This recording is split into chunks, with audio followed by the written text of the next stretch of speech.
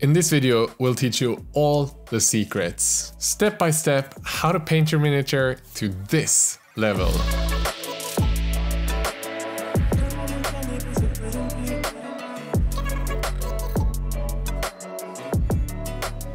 Hey everyone, you're watching Squidmar Miniatures and the first ever Squidmar Masterclass. It's quite a long video for being a squiddly one, but it's jam-packed from the beginning to the end with information and tips on how to become a better painter and how to paint using the techniques that I use every day when I paint box art level miniatures. And I hope this video is something that you can go back on, you can rewatch, you can jump to the different timestamps to check out how to paint armor or how to paint skin and learn from that, be inspired by, or just be reminded by more than just once. And if you're here already, it's probably not the first time you watch a Squidmar video, and you probably know that this video is made available thanks to the Kickstarter that we did last year, where we not only launched this miniature bust that we're painting in today's video, but 5 different ones, as well as this set of miniature paint brushes, which are my dream brushes. And if you didn't participate in the Kickstarter, you can still pre-order the brushes if you want them. Link in the video description where you can pre-order both the brushes and of course the bust to paint along with this video. And with that, I guess we'll start painting. One thing that I almost always do when I paint is a Zenithal highlight, which means that once I prime the miniature, in this case black, I use white ink and spray through my airbrush from above. Not only does this bring out the details so it's easier for me to see what I'm about to paint, but also the ink is translucent so it helps me build up the luminosity on the miniature and create gradients wherever I want. If you don't have an ink, you can use just a white spray primer and spray from above on your miniature, or use regular white through the airbrush, but it tends to get a bit speckly so you don't get the same control, but it works just as fine. I want to put extra focus on the chest area and the face of the character, as well as the squid on the shoulder, so that when we start adding colors, it's going to be brighter there and more vibrant, especially on the squid where we're gonna paint with orange, which really benefits from a brighter undercoat. If you paint orange directly on black, you're gonna need a lot of layers and it's gonna kill some of the detail on the miniature. So I definitely recommend you to use white and get that on first. And one of the tips I have is to not glue the arm on before you start painting. I used some blue tack to just get it on place when I was spraying the white and the primer, and then I could remove it to just reattach once I painted the skin on the belly, which is gonna be the hard area to reach if I glue the arm on. I like to start with the biggest area first. In this case, it's the skin. If you're doing like me, painting a Caucasian skin, I'm starting with the Citadel color Bugmans Glow. So normally when painting base coats like this on a large area, I would recommend you to use a cheaper brush, maybe a dry brush, makeup brush, or a cheaper synthetic brush, instead of being super careful with your expensive Kolinsky sable brushes. Or as I do, I'm using the airbrush. Because we just want to get this done and get on to the more fun parts. We're now gonna start highlighting the skin, and to make your process easy, we need to load up your wet palette with all of these paints that we're gonna use for the skin. We start with the Bugmans Glow, that was our base coat. We're also gonna add Cadian Flesh Tone, Vallejo Flat Flesh, and Vallejo Sunny Skin Tone. And before we jump in on painting with the brush, I just want to show you quickly in Photoshop some of the things that I'm going to explain later while I'm painting. And the first one of them is that we don't want to highlight just the center of each of these muscles, because that's going to create something that I like to refer to as muscle islands or highlighted islands. And this is not how muscles look on a human body.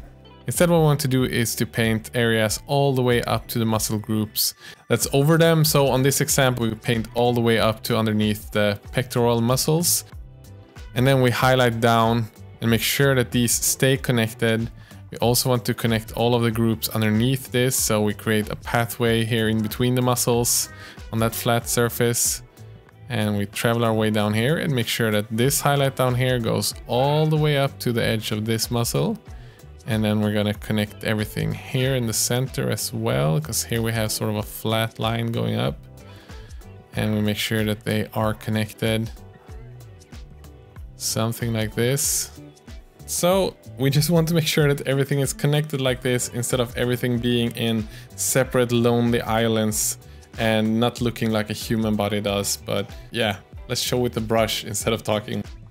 We're gonna start with a mix of the shadow color, the base coat, Bugmans Glow that we had, and mix that with our first mid-tone, which is Cadian Flesh Tone.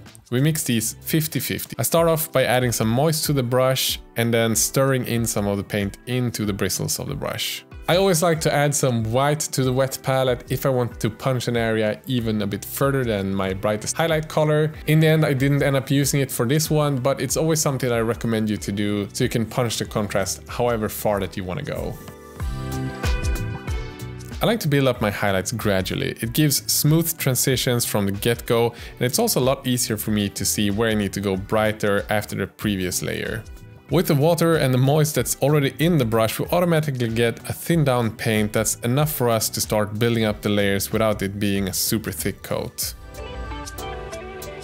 Right now we're painting as if the light is coming from this angle. You can see the way that I'm holding the brush, which means that the main highlights would be hitting on these areas here. And you see that we have sort of a shadow here. This one we'll have to cover up with some highlight because the light would be coming from that angle.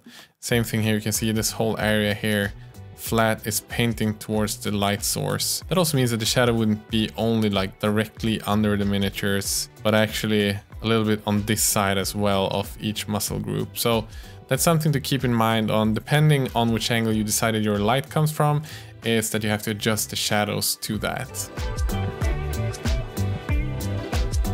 The consistency of this first paint we're adding is what we like to call a layer, which means that it covers fully in one go. As shown when I painted in Photoshop, we're going to cover a majority of the areas with this first highlight, only leaving the areas that's going to be in shadow pointing directly downwards. And again, I want to remind you how important it is to paint all the way up to the edges, to the furthest point at the top, just below the shadowy areas. If you don't paint all the way up, it's going to look like lonely islands, and we don't want that.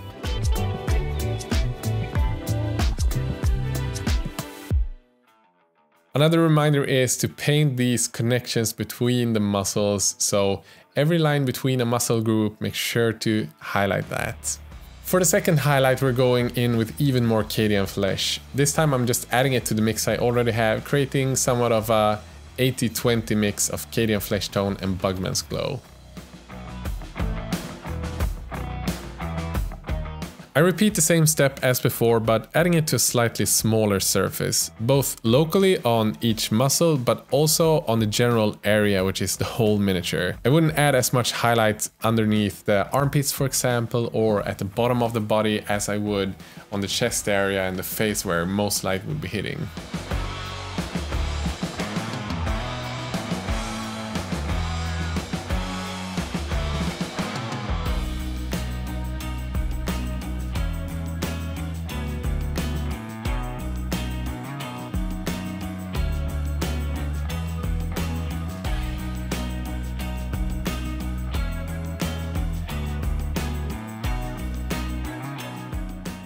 And again, as we're adding more highlights, it's so important that the brightest point, and you always add the highlights furthest up to all the edges. So under the pectoral muscles all the way up, on the chest area all the way up. The highlight shouldn't be in the center of the muscles.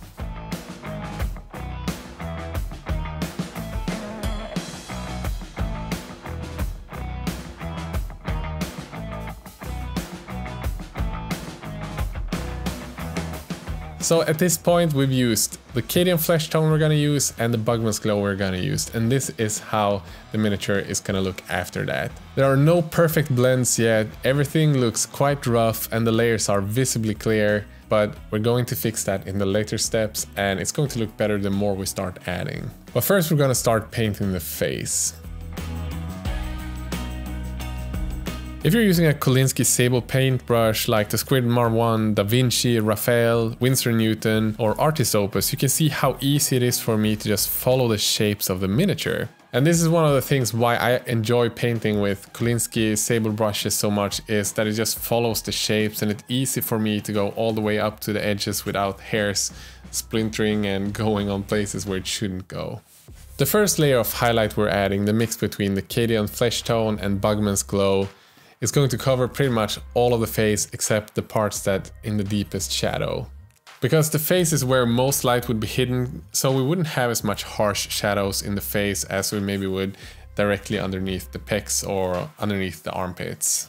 And that means that even the parts that are slightly angled or on the side towards the viewer also need this mix of color, because if we don't, we're not going to get this smooth transition to the highlights that we want. It's going to look way too much contrasty.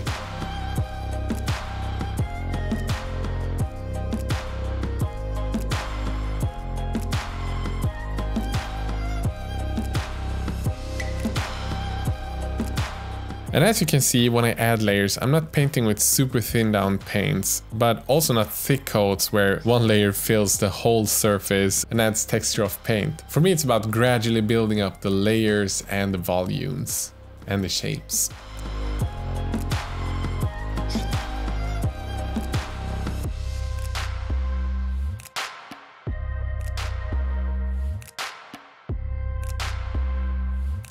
So with this, we're done with the first layer of skin on the body and on the face. And now it's time to do a step of the object source lighting that we have on the side of the miniature. I'm using Vallejo Scurvy Green as a nice dark green base for our magic light. Remember not to move the airbrush around too much, but actually just use the direction that you want the light to come from. And the reason why we're doing this now and not later is because if we do it in a later step, it might affect the highlights that we're gonna add to the skin. So we're gonna start adding this now, so it's not gonna ruin what we do later. Again, this is one of the few steps where I'm using an airbrush, and you don't need to use the airbrush for this step, but it really does help. If you don't have an airbrush, you can do what we did in my OSL painting video, where you take a photo of the miniature using a flashlight from underneath to kind of show you where the light would be hitting if you go from this angle, and use that photo as a reference. And then you can just use the regular paintbrush to add these lights. You also don't want the airbrush to cover too large part of the belly, but you want to feather the spraying, so you want some of it to leak up to underneath the muscles. You can do this by spraying away from the model a bit, so that the paint just grazes the muscles on the torso, creating a green shadow from below. And with that, we're back to painting the chest again, because now we've done the shadowy part that would otherwise maybe affect the highlights that we're going to paint in now. On some of these bottom muscles on the side where we just sprayed, we got some green covering where there would be the natural light hitting. So we're gonna paint back with some Bugmans Glow and Cadian Flesh Tone to some of these muscle areas where we ruined it with green. And we're just adding it to the areas that are pointing towards the sky.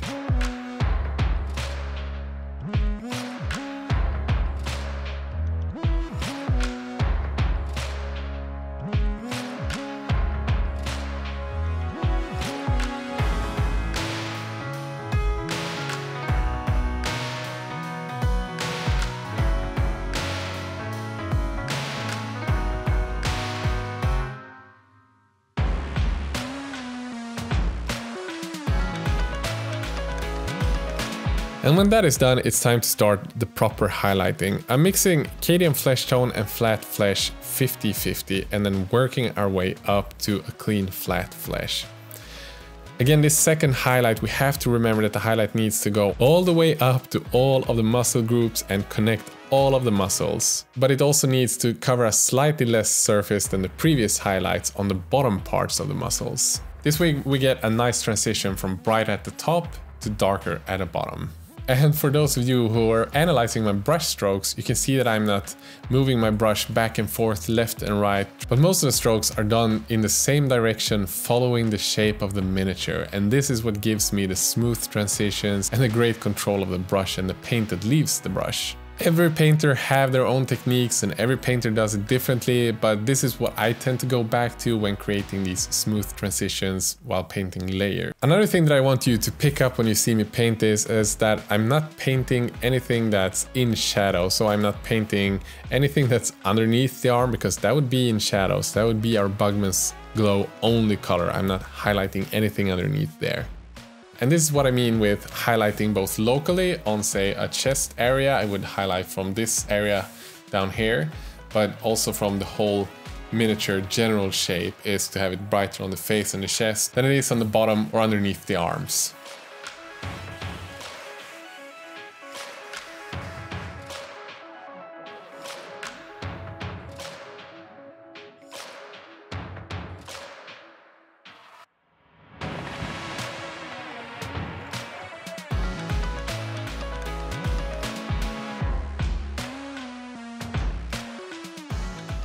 So with the previous highlight step done, we're gonna start adding some sunny skin tone to these mixes. I start by just adding a tiny bit of sunny skin tone to this Cadian flesh tone, flat flesh mix that we have, and then I'm gonna work my way up for each highlight that I add, and then adding it to a smaller and smaller surface the more sunny skin tone we have to the mix. And this is the final time I'm gonna say it. Don't forget to connect the muscle groups, and don't forget to paint the highlights all the way up to each of the areas.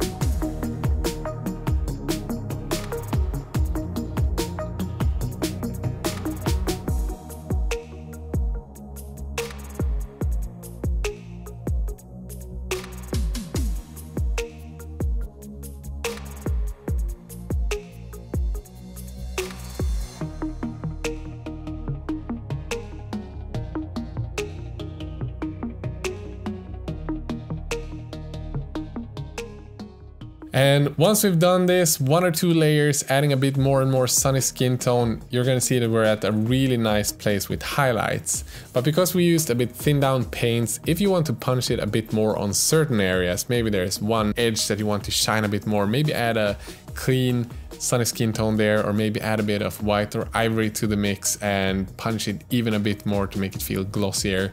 That is totally up to you. And at this stage also, if you don't feel like you have smooth transitions, you can use really thin down paints and blend between, say, the Cadian flesh tone and the flat flesh on the areas that we already painted. But because we have such a simple color scheme where we know exactly which colors we use, it's going to be easy for you to go back and change things. We also haven't used any washes, which changes the color and makes it really hard to adjust if you did something wrong. So don't be afraid of going back and changing things or adding things afterwards, because that is what the whole painting process is about. It's an organic process where we can add or remove things as we go. And you're gonna see that later in this video, that even I, who is not a beginner painter, do this all the time.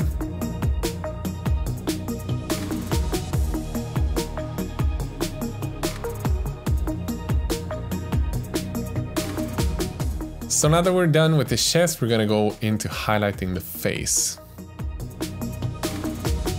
We're going to use the exact same process that we used on the skin, using the same colors, highlighting the areas with flat flesh, Cadian flesh tone, and sunny skin tone. There's a few areas on the face that needs extra attention. Obviously on the nose, the forehead, and the cheekbones, but also on the chin and down here underneath the cheekbone.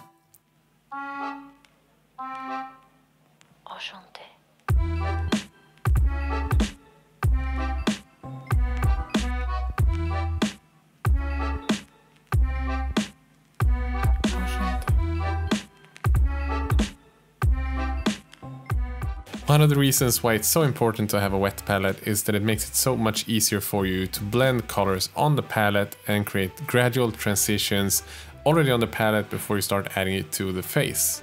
This is definitely one of the main reasons why it's so easy for me to get smooth transitions.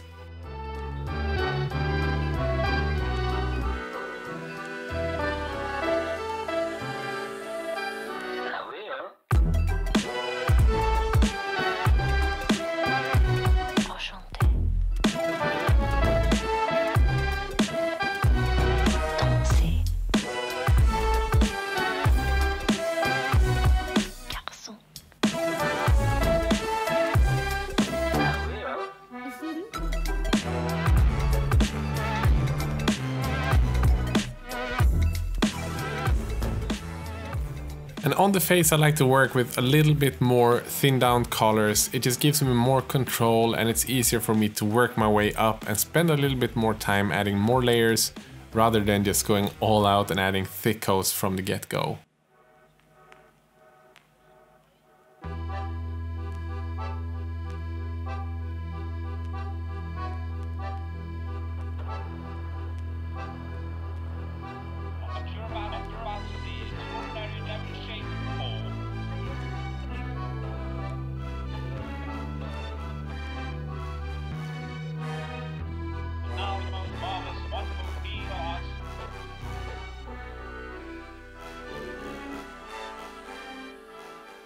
On the forehead, I like to create 3 different highlights. Obviously, we already painted in the mid-tone here with the Cadian flesh tone and Bugmans glow mix.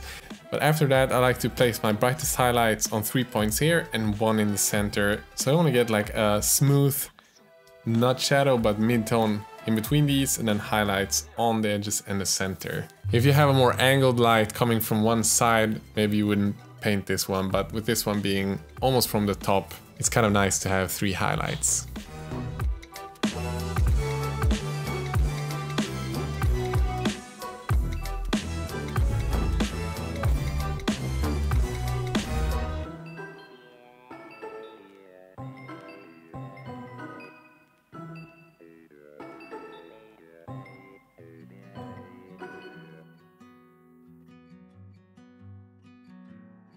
And use your whole brush arsenal for this. I use stippling, I use cross-hatching, I use dragging my brush backwards, anything that works. Just be brave, work your way up, be patient, and then it's gonna look great.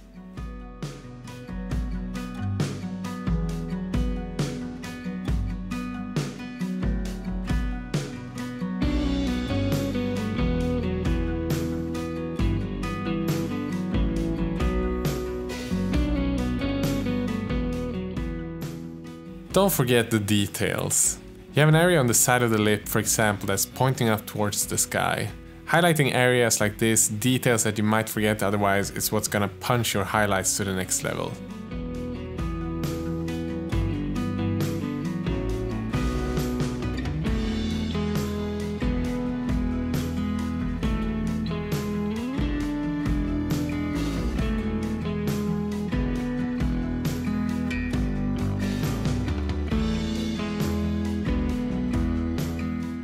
And if you're having a hard time knowing exactly where to place highlights or how much light you're gonna add in certain areas, take a print screen of this video or maybe check my images on Instagram, how much light I added to each of the parts, and use that as a reference, always going back and forth when you're painting.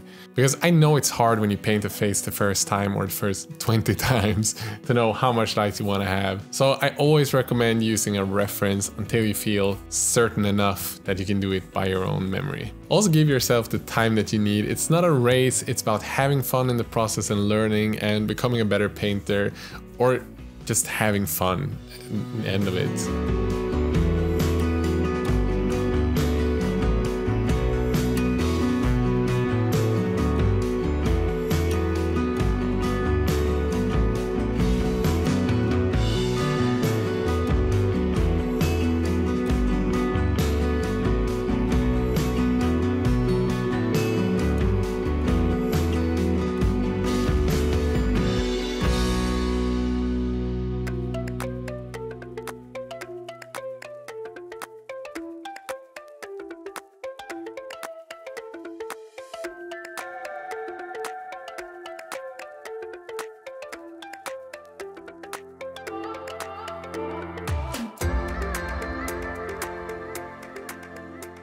So with the face highlighted, we got the chest highlighted, it's time to block in the other colors, because at this stage you kind of want to punch through some of the steps to make it feel more alive and make the parts come together a bit more. So I'm basing all of the leathers with Rhinox hide, I'm painting the hair, mixing Mournfang brown and Rhinox hide. I'm painting all of the metallic parts with Dark Sea blue. The squid is painted with Troll Slayer orange, and the few gold parts we have are a mix of Mournfang brown and Scrofulous brown from Vallejo. So friends, get ready and hyped to paint leather, because I'm really happy with how this ended up looking. We're going to use 3 main colors when we paint the leather, but you're going to leave some of that sunny skin tone on the palette that you used for painting the skin, just in case you want to punch the contrast even a bit further. Rhinox hide was the base coat that we already did. We're now going to add Doombull brown and Deathclaw brown as our 2 highlight colors. The first thing that we do is to add Doombull brown. I'm painting a consistency somewhere between layering and glazing, meaning that one layer doesn't cover fully, but it's also not a thin, translucent paint, somewhere in between that. When I paint leather, I almost always use stippling, and that helps me create texture on the surface. I'm using that to about 50% of the leathery surfaces, focusing on all of the raised areas that's towards the sky and everything that bends inwards or outwards in a concave or convex shape. But as mentioned, we're only using it to about 50%. That means that quite a large surface is still gonna be just the base coat Rhinox hide, a very dark brown. Once the first layer is done and dried, we're gonna mix in 50% Deathclaw brown to the Rhinox hide. And we're quite quickly moving into smaller surfaces of highlighting, this time mixing in a 50-50 of the Doombull brown and Deathclaw brown. We're still working with pretty much the same consistency between glazes and layering. And when that is done, we're going in with a clean Deathclaw brown, again going into an even smaller surface than we did with the previous highlight. This time I would guess it's about on maybe 10% of the total of the leather areas that's being highlighted with this color.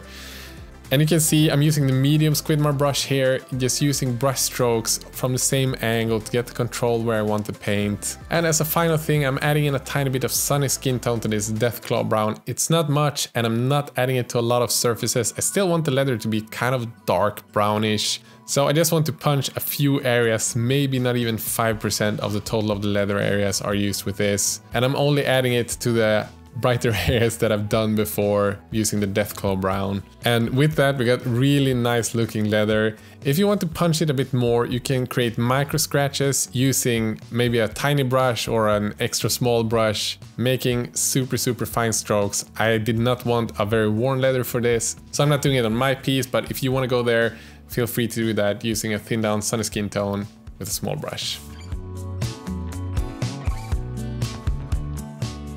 So with the leather done, the skin done, we're gonna jump into painting some hair. We're gonna start with the stubble on the side hair of his head, and that is done in a few different steps. This one takes a little bit of time to paint, but not using shortcuts, doing just a wash on this really does add a lot to the final feel of the miniature, and you're gonna see that once it's done, it really does look like a shaved hair on the side that just started growing out. But we are going to start creating somewhat of a wash between a few different colors. I'm mixing Dark Sea Blue on the palette together with Bugman's Glow. And that was the first skin tone we added, as well as the blue we're using for the armor parts. And you can see how thin down the paint is by checking my thumb here. And on the wet palette, of course, you can see that it's mostly just water and just a little bit of this paint. And I'm painting it all the way around on the head.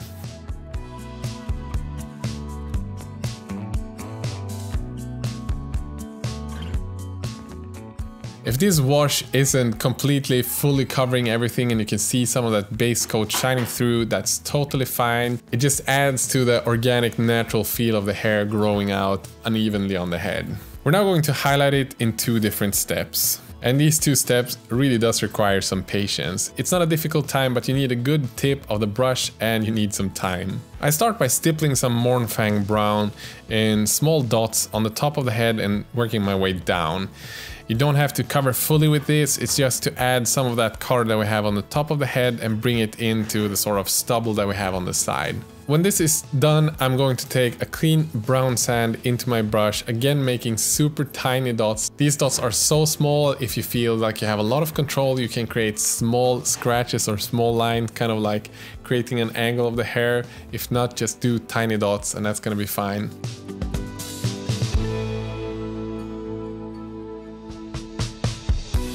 And it is with these tiny dots that it's starting to look like a shaved hair just starting to grow out.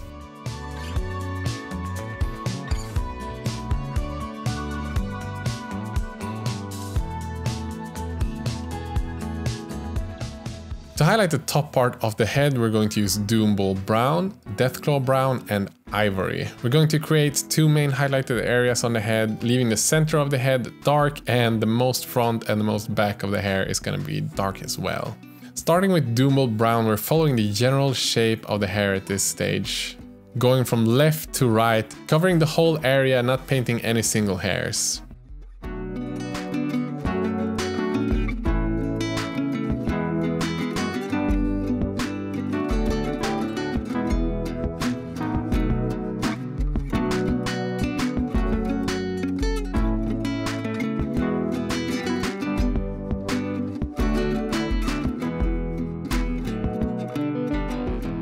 For the second layer, we're mixing in some Deathclaw brown to the mix.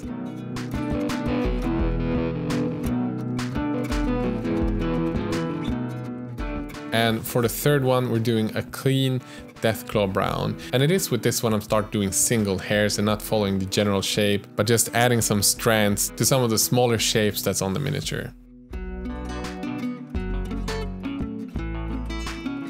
With this one's done, I'm adding a bit of ivory into the Deathclaw brown. It's maybe 30% ivory, 70% Deathclaw brown.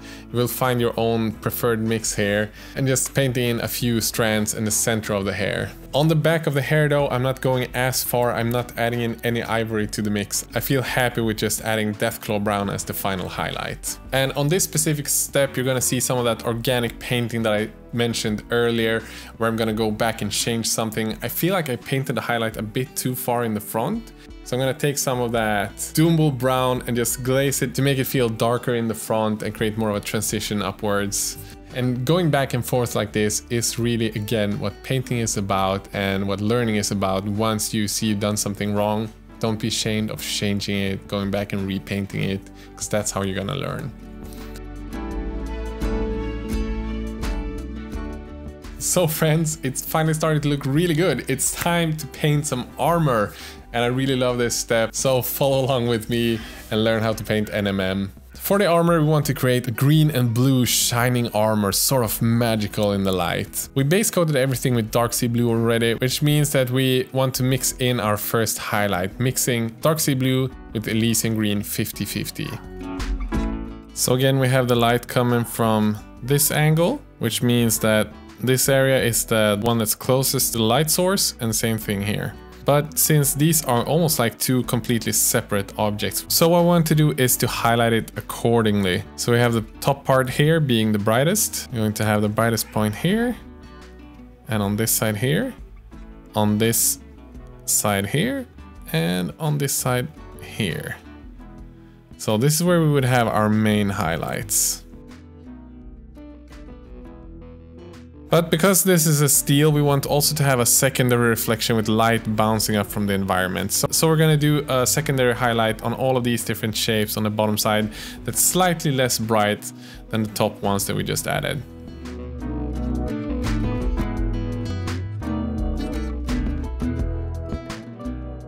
And once you've added the first layer of Elysian green mixed with dark sea blue, we just go up adding a clean Elysian green and then start adding some ivory to the mix, going on even smaller surfaces.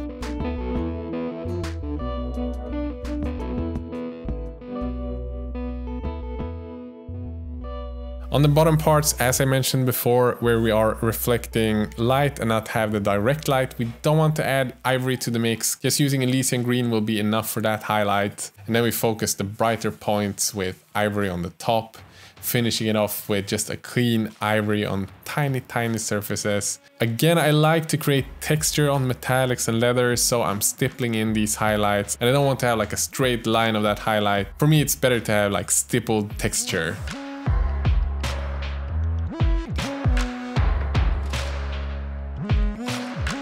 And this clean ivory, you just want to have it on a tiny surface, otherwise it's going to dull down the rest and change the balance between the shadow, midtone and highlight.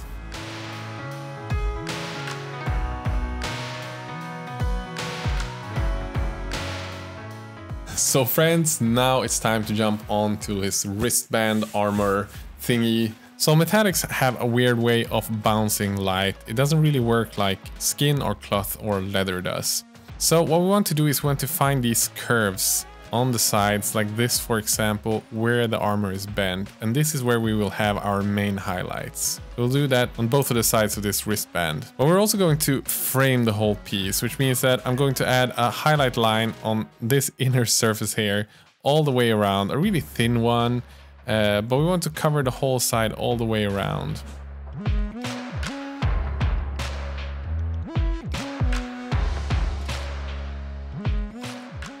You also want to cover these tiny edges up here, like this, but leave sort of the side of this flap shadowed so you have a separation from the inner part and the raised edge.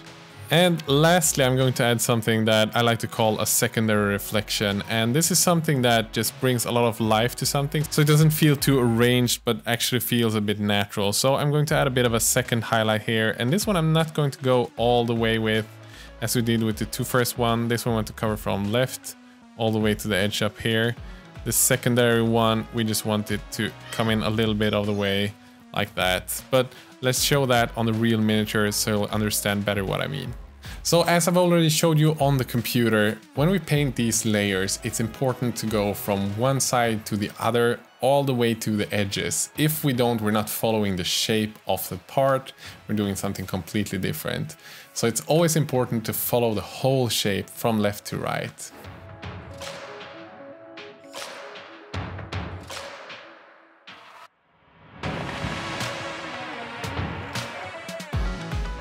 We're using the same colors as on the rings, so secondly we add some Elysian green, and then we go up adding some ivory to it on less and less surfaces.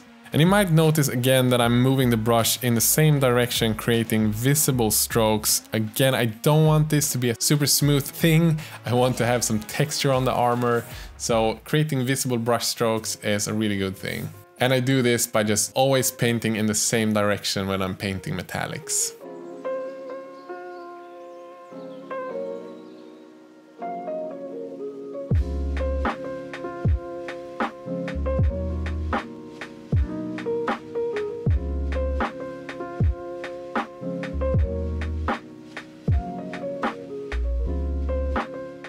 And as I mentioned before, on the top of the bracers here we have a secondary highlight, and that one is not going across the whole shape. This will be more like a reflection of a bounced light or something, so we don't want it to follow the whole shape, we want it to look a bit more organic.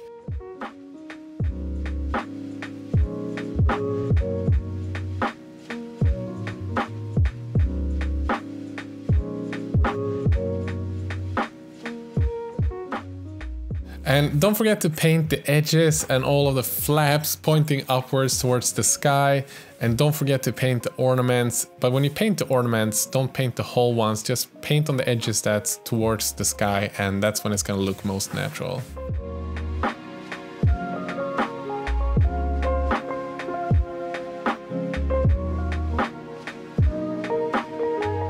The bracer is almost done. We have one step we're gonna do at the end of the painting process, but for now it's done.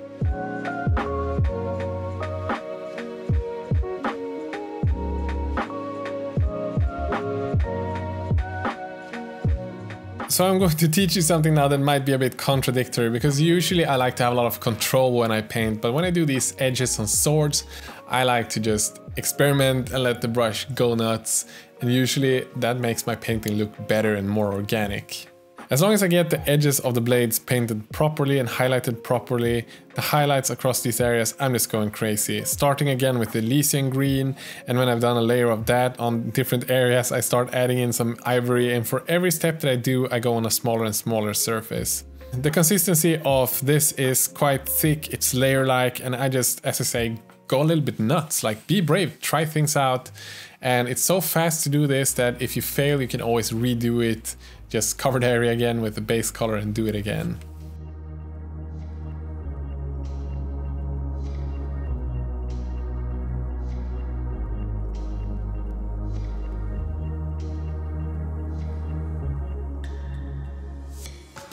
And as I mentioned, the only thing you need to be proper with is the edges. Make sure that you have a clean edge highlight between the top part and the blade itself.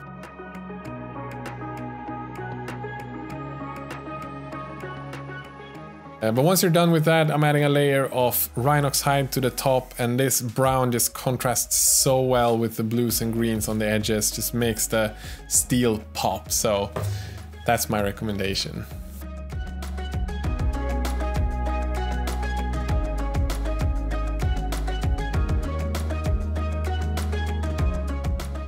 And there's gonna be a lot of repeating now as we're using the same colors for all of these parts, but what's important here is not what colors we're using, but where we are placing the highlights and what you can take away from that. This armor has these ornaments that are in sort of an S shape that looks like this. And we want to highlight the edge points of these. We want to highlight the top parts of these. And we want to highlight these sort of most sunken into areas. But on the areas that's underneath these, we're gonna leave those completely in shadow, except for when we add in a reflection from the squid, but that's for later. So as an example, we're adding in a highlight here, this edge here, the top part of the S here, and the edge. Same thing here. We have this raised area there, this bottom here, we have this area here, the top here. But also outside of these S's that are sort of local contrasts, we're working with the general shape of this whole sort of shoulder piece. And the shoulder piece is somewhat of a cylinder because it's bent here, it goes around on the back side as well, which means that we need to find sort of reflective areas on the general shape of the piece. I'm going to place a highlight here because I feel like this is the side of the cylinder shape. So I'm going to have a highlight going from the left all the way on the edge to this edge here, as well as down here because there is a little bit of bulge in there, so we want to create sort of a reflection bounce there. Really ties together everything. And again guys, don't forget to frame everything. We want to have this bottom part highlighted, this inner edge here as well as the raised borders up here. Going the same steps again, starting with dark sea blue and Elysian green mixed 50-50.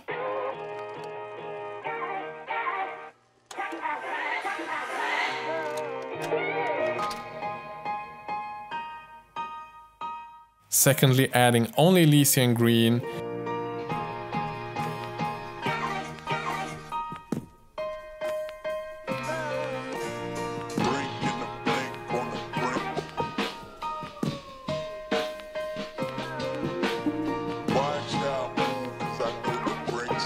And then gradually adding more and more ivory to the Elysian green, the smaller the surface we're painting on.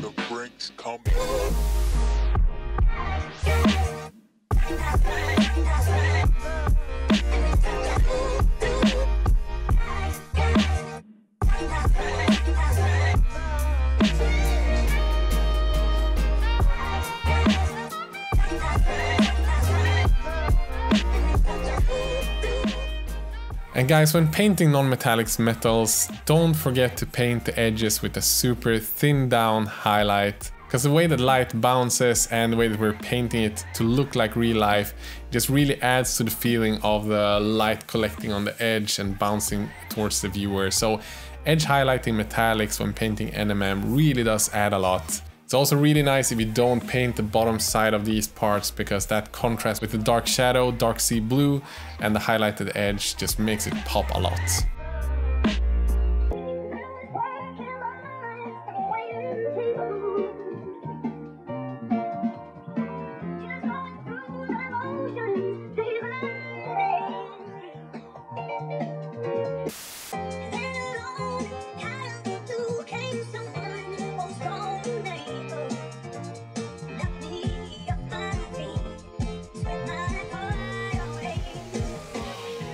As a sort of bonus thing to tie things together, we're going to create a reflective light from the color of the squid here on the edge here of the shoulder pads. On the ornaments that's closest to the squid, angled towards the squid, I'm glazing in a few layers of Trollslayer orange on the bottom side of these ornaments. I always try to have around 3 points of a miniature that has the secondary or complementary color. And with the greens we have the sword, we have the shoulder pad, we have the bracers, we have the small rings on the chest, as well as the buckle on the belt. So adding this orange to 2 of these ornaments really just ties together the whole piece. Having the orange brown on the head, having the orange here on the shoulder, and the orange squid of course, just makes the piece feel more as one as opposed to being separate parts painted separately. So glazing 1 or 2 layers of this Trollslayer orange really adds a lot.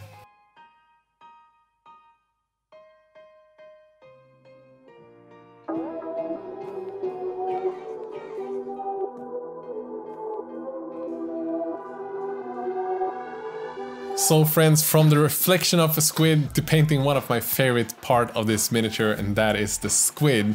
We're gonna go really vibrant, and we have a challenge over at my Patreon Discord, and the challenge is to paint something vibrant. So if you're part of the Patreon, go to the Patreon Discord and join in the challenge to paint some part of a miniature really vibrant. If you're not a patron, you can become one. Anyone who is pledged from the smallest level can join into the Discord chat. If you don't want to do that, that's totally fine. You can tag me in the text of your Instagram and show me your pieces where you've gone really vibrant this week. So, on to painting. We're gonna add a few colors again to the wet palette. We have the Fireslayer orange already there from the base coating, and now we're gonna have lugganath orange and ivory. We want the squid to look almost satin shiny, almost like it's still wet from the ocean. We also want it to be very colorful and poppy, and I will show you the steps that I took while get this. And we're gonna do this with both colors as well as light placement. I start off by placing highlights where I think the light would be reflecting on a wet sea creature. It's a mix of lugganath orange and Fireslayer orange. I add this to maybe 30% of the total of the miniature. It's mostly the areas that are raised towards the sky, but again remember to add it all the way up to the edges of the parts and the areas that are mostly facing towards the light source. If you place it somewhere where it looks funky, again, don't worry, you can always go back and clean it up with your original base color. You can also see that I'm using a mixed brush technique of both dragging the brush and stippling.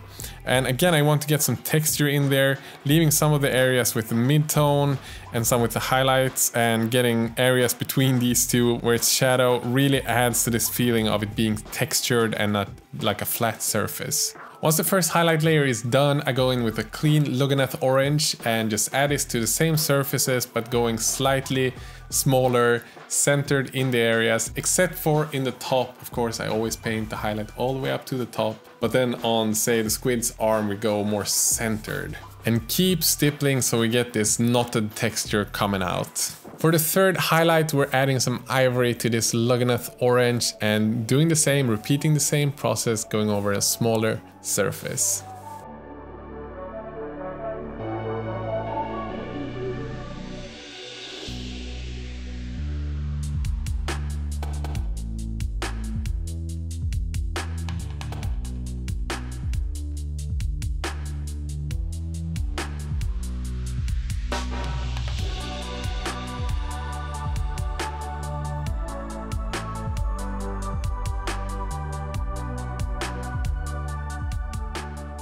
And once this is done, I'm bringing out Flash Gits yellow. I really wanted a cold, sort of punchy yellow, and I'm taking a super thin down, almost like a wash again, and just glazing that over all of the highlights to bring some color, making it more vibrant in the highlights. This just really makes it look saturated.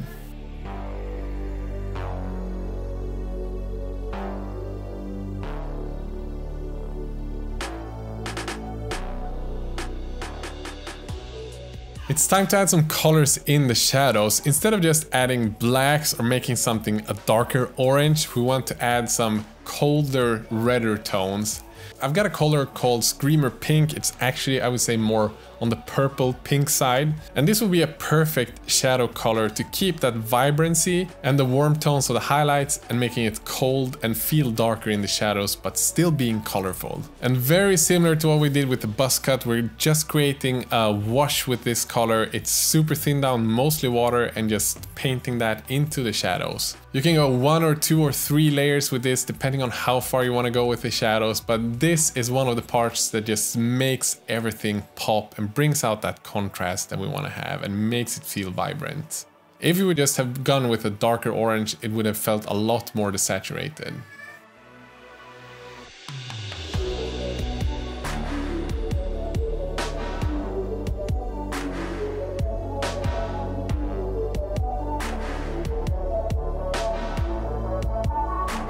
And now we're going to paint the eyes of the squid, and we're going to use the same colors that we had on the armor, and bringing colors in from other pieces again really ties the parts together.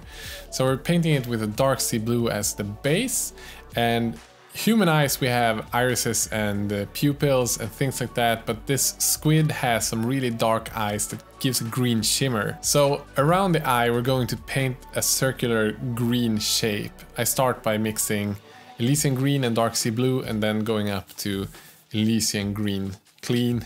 Just make sure that you have sort of this super dark sea blue border around the eye still, so you get some separation from the orange and the eye. And to finish everything off, we're just gonna take a tiny speck of white on the tip of our brush and push it on the top side of the eye. That's gonna be reflecting the light source.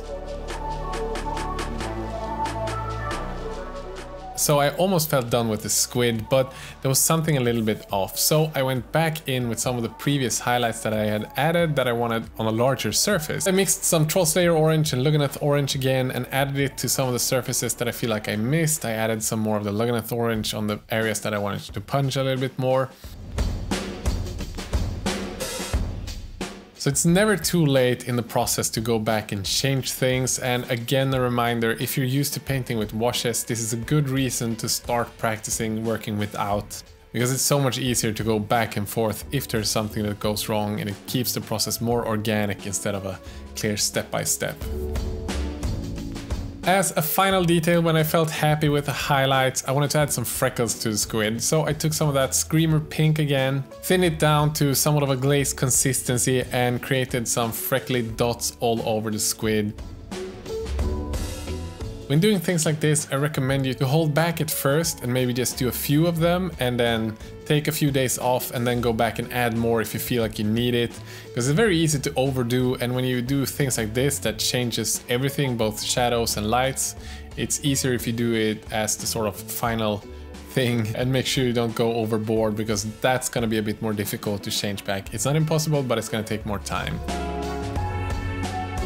So friends, we're nearing the end, we're getting really close. And one of the things that make this specific paint job to pop is the magic glowing light from the side here. And we already created the base and established the light source, and now we just want to increase the vibrancy and the luminosity on the different parts.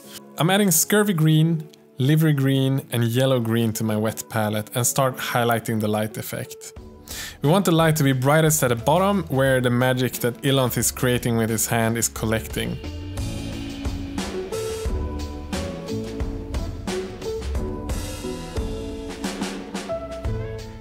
So the first highlight is a mix of Scurvy green and Livery green. This highlight is added to pretty much all of the surfaces that are green from the airbrushing. This mix is naturally very thin because of the properties of the color, so you might have to go 2 layers where you want it to be the strongest at the bottom. But you can see that I'm going all the way up underneath the pecs and adding this highlight. And with that, we're going to work our way up in the vibrancy of color yellow-greenish tones. And we're doing the completely opposite of when we highlighted the skin. Instead of starting all the way up to the top, we're starting all the way at the bottom of muscles, underneath them where the shadows would be darkest. That's where we start adding the most of this green highlight. If you have a hard time kind of imagining this, you can just put your miniature upside down and start painting it upside down, and you will get the same sort of feel for where the highlight should be, where you should place it all the way up to edges. And then you're just adding more and more of the brighter greens first on a smaller and smaller surfaces on the muscles, and of course further down. And when we start adding yellow green, we're only adding it to the bottom part, the most bottom area here on the belt and on the skin. We're not adding any of the yellow green up here or underneath the arm, because those areas are further away from the light source, so we wouldn't have as much of that yellow tones coming in. We should be happy with just having some of that livery green up there.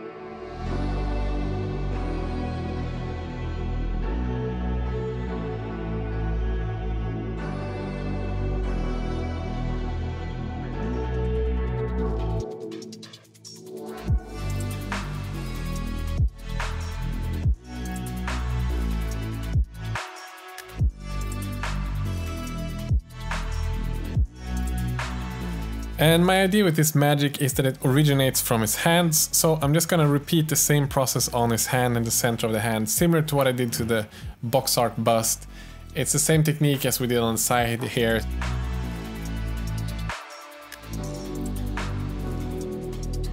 So friends, get ready to paint some eyes. I've done a really deep diving tutorials on how to paint eyes before and why we paint eyes the way that we do. Today I'm not going to explain the why, but I'm going to show you the steps that I take to get to that point. If you want to go more deep on this subject, I will link the video up in the corner right here. So make sure that your arms are stabilized against the table, because you're going to need every bit of stability you can have to get all of the details right. I start by covering the whole eye with Doombull brown. This will work both sort of as a shadow and as well bring some of that reds into the eye. When that is done, I'm mixing about 50-50 with Doombull brown and Rakarth flesh. And when I'm adding this, the consistency is about a glaze consistency, so to get a full coverage I would probably have to do 3 laps of this to fully cover something, and I'm adding it to a slightly smaller surface than the Doombull brown, making sure that a little bit of the Doombull brown is showing through, especially around the edges. As a second layer, I'm adding a clean Rakarth flesh, again with a glaze consistency, and then just start adding more and more glazing into the center of the eye. Just make sure that it dries between every one of these laps that you're taking. For the final highlight of the eye white, I'm just adding 50% white to the Rakarth flesh and just glazing in that again in the center of the eye, and with that we should have a really nice shape for the eyeball. And now we're heading into the iris. We start with a dark color, a dark sea blue. And this can again be quite difficult, so make sure that your arms are stabilized. You don't want to paint the whole iris in the center of the eyes, because that's gonna look like deer in the headlights. So what we're gonna do is we're gonna create a half circle at the top part of the eye.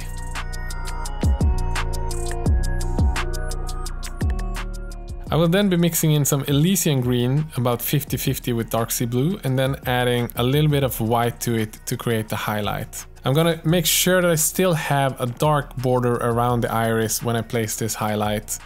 And then I'm going to add a bit more white and then paint a little bit more on the bottom part of this highlighted area, and do that maybe in 2 more steps. And this is gonna help us create a gradient that is a bit darker from the top and then brightest at its bottom. Don't add too much white, because you don't want the iris to feel gray or too white. And if you add too much color, it's gonna look cartoony. That can be amazing sometimes, but this time we just want it to be a little bit brighter than the dark sea blue that we have on the edges. Darker at the top, brighter at the bottom. And now it's time to paint the pupils, and this again can be really difficult and it can be really frustrating. Sometimes you have to repaint the eyes many times. Normally what I do is I take a clean brush that is moist, has a very good tip, I mix in some black in there and then just start stippling until I get a nice round shape. You want about half of the pupil to be covered by the eyelid, so again we're painting a half circle at the top of the eye. To top things off, we need to have a reflection, because pretty much every eye has a reflection of some light source. You can probably see one in my eyes right now. I will take some pure white at the top of my brush again, just dip the top, take that top of white and dot it between the iris, and place that white highlight between the iris and the pupil. And with that you should have an amazing looking eye. Or you have to repaint it again. But either way, it's an easy technique that will help you get amazing eyes. So my friends, we're heading into the last bit, and that is all of the gold details. I have a few paints on the wet palette. We have Scrofulous Brown, we have Sun Yellow, and we have Ivory. So when it's time to paint the gold, we have to figure out all of the different shapes of the miniature.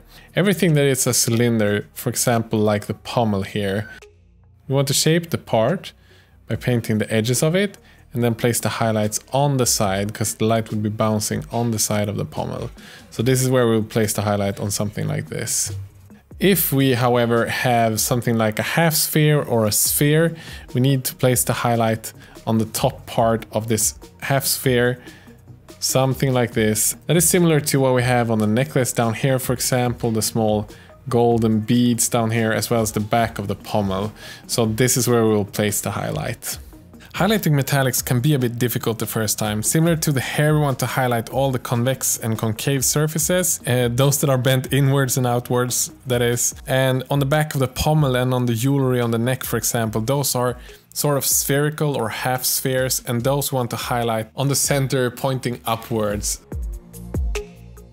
On the cylinder part of the pommel, I will place the highlight on the side as well on the edges to frame it, similarly to what we did with the metallic armor. The first layer is just a clean scrofulous brown. I will then start gradually adding more ivory into the scrofulous brown, as I go higher and higher on the highlight and on smaller and smaller surface. And painting gold like this, it's 99% about the placement of the highlights and not about which colors you use. So if you want to paint green steel or red steel, you can use the exact same techniques but with different colors, just the placement is what's important.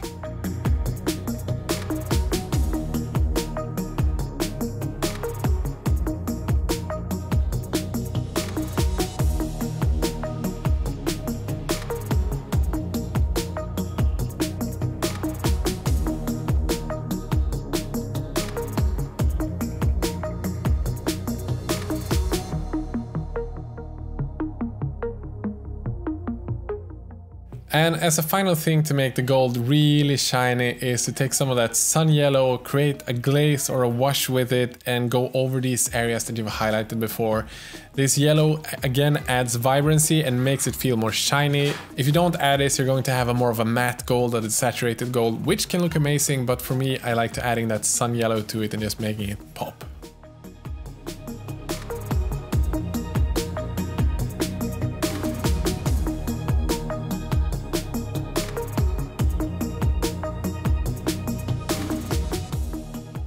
And with this, if you're painting with just a brush, the miniature can be done by now. I want to make the miniature pop a little bit more. I want to add some of that magic feel to it. So we're gonna add 2 more steps to it. Let's call it the advanced, adding a few things with the airbrush technique. And number 1 with this is skin tones. I like to add a little bit of magenta or crimson reds into some of the areas where maybe it would be a bit more blush, or it would be areas with thin skin. So I'm going to add a few drops of inks, mixing ivory and magenta into the airbrush with a lot of water or airbrush thinner, and then just spray this thinly on these areas where I want to have a little bit more of a reddish tone.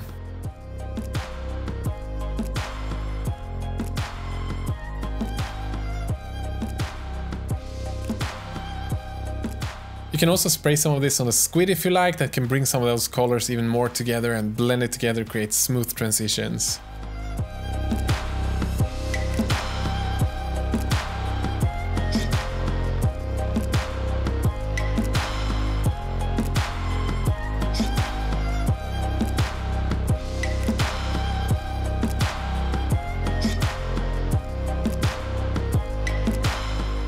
And the last step, and definitely one of my favorite steps that just makes the armor pop, is I'm going to add some green inks. I'm using P3 green ink on this one. Just making sure that I cover all of the skin areas so you don't have any greens leak over to the skin tones, because that's gonna look a bit funky.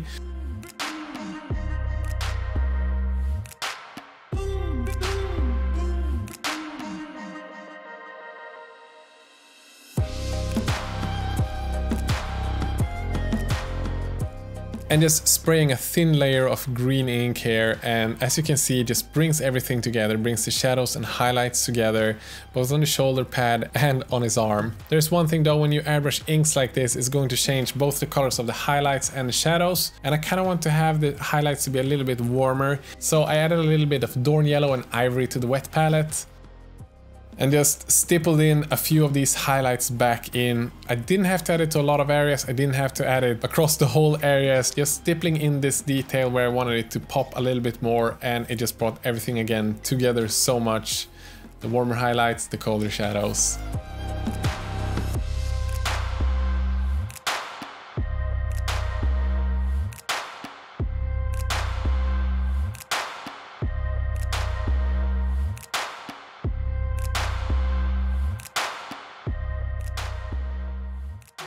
And with that, the whole miniature is done. This is exactly the steps that I took to paint this miniature.